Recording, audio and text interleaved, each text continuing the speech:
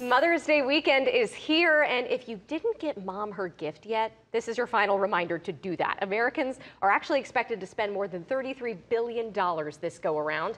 And the National Retail Federation says even with inflation this year, it could be record-breaking for Mother's Day spending. Atlanta News First Investigates Better Call Harry is here to talk about your options so you don't get yourself in trouble. And Harry, you brought yourself a special guest, a very special guest. Yeah, well, hang on. Is my tie straight? Thanks, Mom. This is my mom. This is my mom.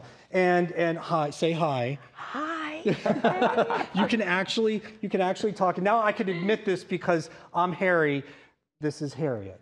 I can't make this up. Better call Harriet right here. All right, but she's going to join me today to give you some advice because you don't have a lot of time. If you are scrambling, and I know you are, I'm not sure at this point the internet purchase is the way to go, and the same goes for flower delivery, especially if your mom lives in another city. Fortunately, mine does not. But I do want to talk about 3 things that come from our friends at the Better Business Bureau, and my mom's a singer, so she's going to hum quietly while I read this. Go ahead. No. All right, so your credit card. Only use a credit card if you buy something online. Okay, that's enough singing.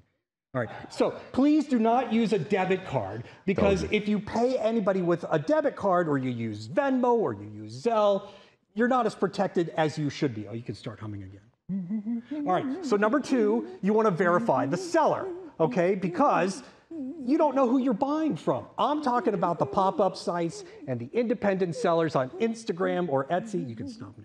All right, so look at the reviews when you go to these sites, but what you really want to look for is not the positive reviews. You'll find plenty of those. You want to find a pattern of complaints. I'm talking like 10 complaints or more. And finally, if you're going to do the florist thing at this point, let's talk about flowers. Because if your mom is out of town, I would find a local shop and call direct. If you go with an internet service and order online, here's Taylor Hicks with the Better Business Bureau. Here's what she says. She says you're gambling.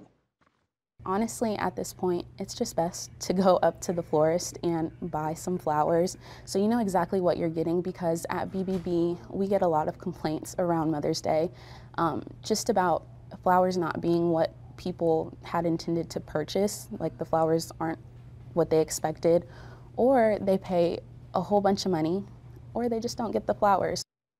See, Mom, I have to take the advice. So I did not order you anything online for Mother's Day. However, we're going to Target afterwards. Okay, they have some nice flowers there. I'll let you pick them out. Plus, I need shampoo. Well, Harry, hold on here. Whoa. I mean, we appreciate you being cautious. It's why we love you here, but we think Mrs. Samler deserves How do you a not gift. get your mom a gift for Mother's Day? Thank goodness. I'm a consumer Goodness, guy. Harry. No. Alan and I Hold had to tight. take this one on ourselves. Hold tight. What is going on? We had to make this happen because you cannot bring your mother into the studio and not get her something for Mother's Day. So it didn't take an online order. These are yours, Mrs. Samler. Thank you so much. On behalf of Atlanta News First. Happy Mother's Day. So much. That's how you do it, Harry. Oh, they're beautiful. I tell you what, I went to Peachtree Petals in Midtown. I give them credit because they had stuff there, and they're going to be working all day tomorrow. So here you go, Mom. Oh, did you get me anything else? No. That's for Sunday, right? That's ahead for Sunday. Thank you so much, Harry. And Harriet, we appreciate it. There you go. There you go. Happy Mother's Day. Thank you. Looking ahead, there